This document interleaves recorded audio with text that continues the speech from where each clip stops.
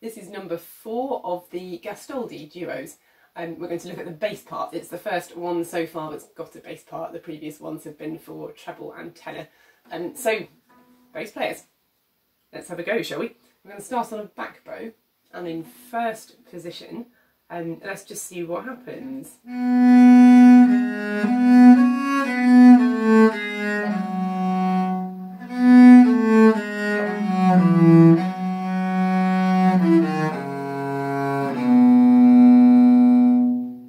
So I want to start back because I want to be at the tip and the right way round for the crotchets. But I do think that the first note, I don't think it's an upbeat. So there.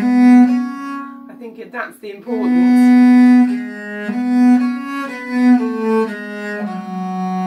So plenty of sound in there. Whole bow, definitely a whole bow.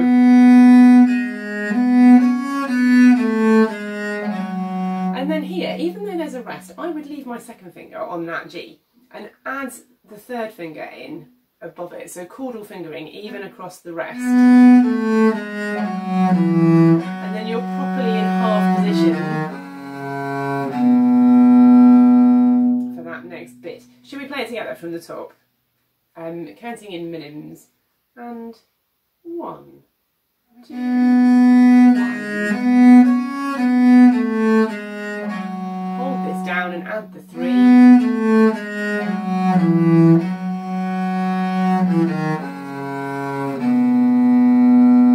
want another back bow here.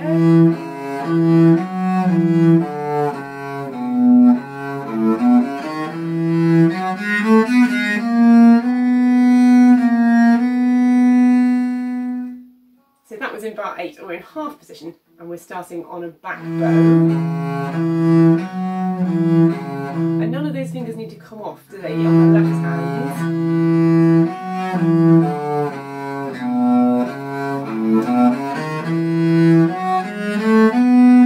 I would move to first position here. You'll see why in a minute.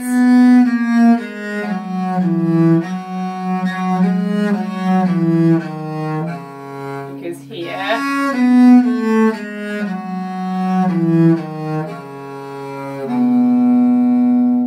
so 14 starts on another back bow. Reach back, 4th finger, and 4 again for the octave, making sure that you hold the bass note down.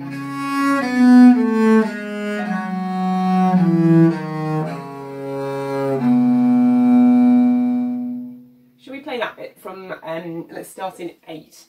Half position, back bow. You do not need the whole bow, no. So think where you're going to start. Bar 8, and 1.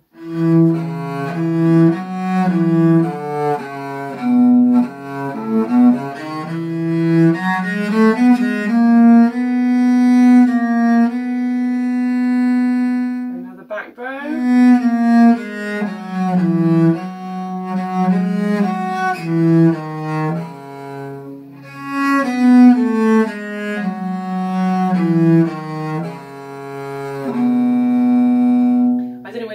Whether you had time to see. In bar 13, that comes out on a back bow, and then I said let's do another back in 14. If you're just a little bit looking ahead, you can arrange not to use the whole bow in there, and then not to need to retake. So it's which way round are we? Comes out there. And then you can just carry on.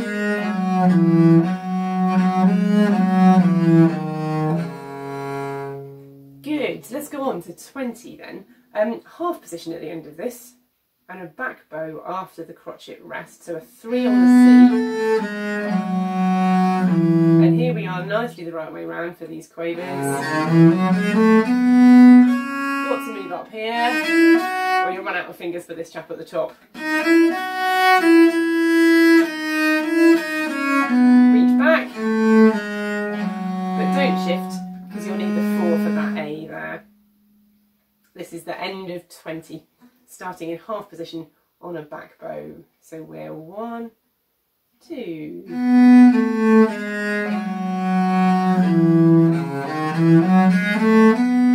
up.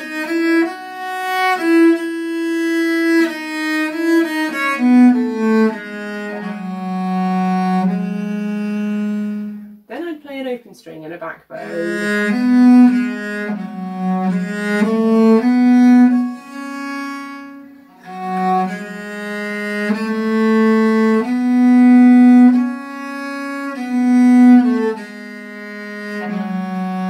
Another back bow and a 3. 2,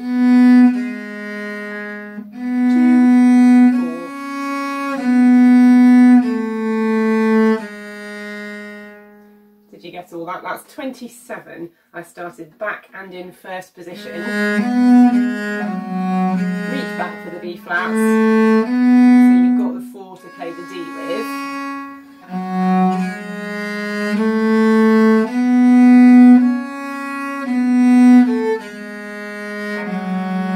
And again, I'd keep the G down, add the 3rd finger for the C and another back bow. But now you can put a 2 on the C. 4.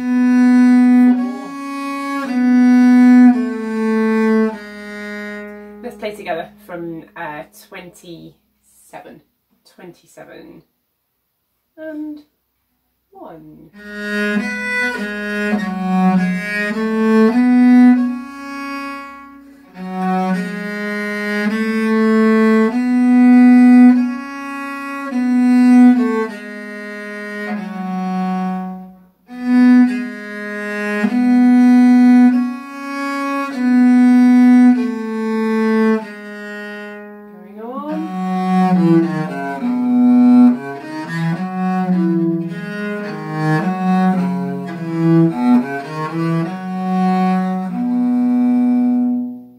So I played this in half position from 37.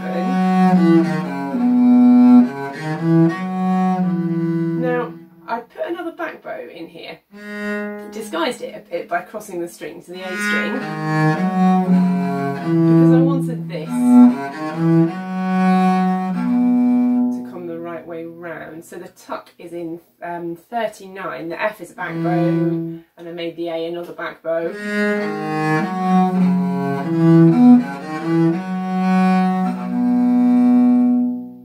Should we play from 37, starting at the tip, and 1.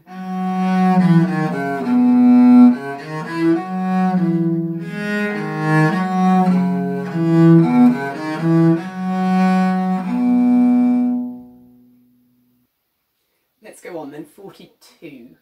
Half position, back bow after the crotchet rest. I'm going to put a 1 on that D, so that I've got the 4 for the A. And now we're backwards. I'm going to tuck that first crotchet quaver in and hope that nobody notices after the B flats. It's on a string cross. So just on the first quaver on the C, I'm going to tuck another back bow in as I cross the string. 4 there. I guess the other way to solve that would be to start another forward bow there. I almost find that more intrusive than...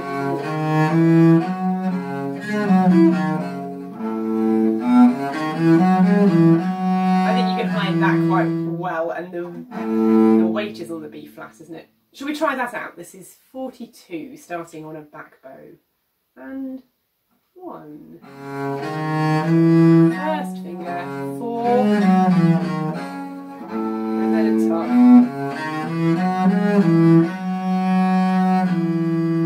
I seem to have arrived in half position.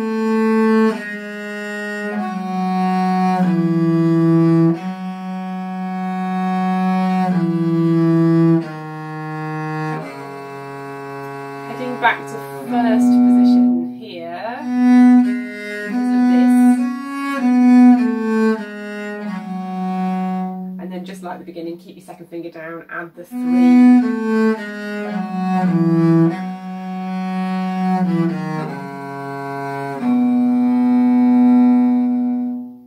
I think that's reasonably straightforward, isn't it? Shall we just play the end of 46, starting on a back bow for the C? Again, not a big one, just think how much bow you need for that crotchet.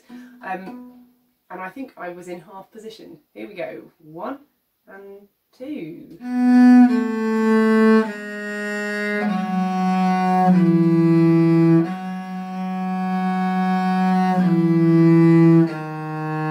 Moving up. Definitely a second finger here.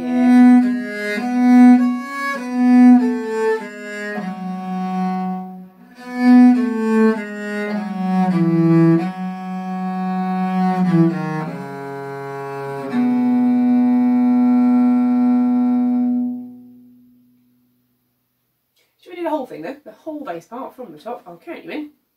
Back bow, first position, really nice. Oh, while I think about it actually, when you start on a back bow, just watch what's going on here. If you plant your bow near the heel, and I think you should for this one, I think you need plenty of bow for that first note. Just watch that you're not starting with your wrist stuck in here, because we'll get a really awkward beginning to that note. So you're starting with the weight on this middle finger on the bow, and with your wrist, is just imagine that somebody comes along, there you are, just resting, hanging about, very relaxed in here, none of this and none of this, very, very relaxed, and somebody just comes along and does that, and that first note will start. You don't need to think, okay, I'm playing now, I'm gonna make a sound, just I happen to be there, oh, and I've started to play. So very, very relaxed and led that way out. Here we go then. I'll count you in. 1, 2, 1.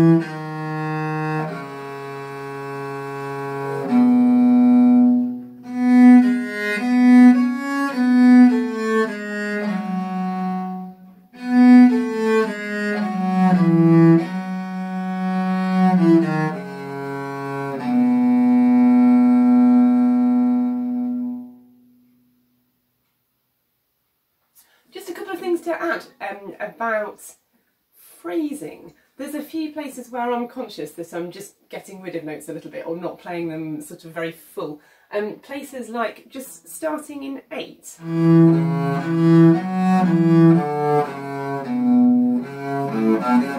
I'm over exaggerating just so you can see what I mean, but the first crotchet of 10 I think is the end of that, and the second crotchet,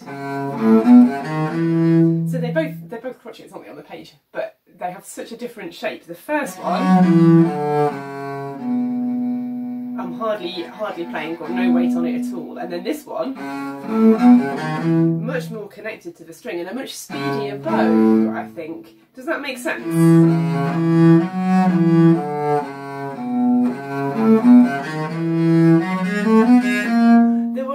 There were a few where, oh, finishing with 2 minutes, like 25. Strong. So just look out for places where you've got notes that look the same, but they haven't got equal importance. Actually, even just going on from where we got to 27, rising line. Just make sure there's plenty of shape. Bit more, bit more, bit more, and then it just falls away. So following the contour in terms of pitch can be a really good indication about rising and falling dynamic, if you like. So rather than thinking I'm going to play these 2 bars loud and then I'm going to play these 2 bars quietly, there's a much more subtle kind of coming and going in things. Even at the beginning, it falls away, but then this, in all those crotchets, the top one. Do you see what I mean? So just experiment with that. If you do it too much, you will start to feel a bit seasick because it'll come and go. But if you don't do it at all, it's deadly dull. So try it out and see what happens. We do not promote equal rights for all crotchets. What's next? I'm going to put this down and find a tenor and we'll play both parts together. Here we go with the tenor then. I'll count you a whole bar in before I start and then you're in halfway through the first bar. So here we go. 1, 2.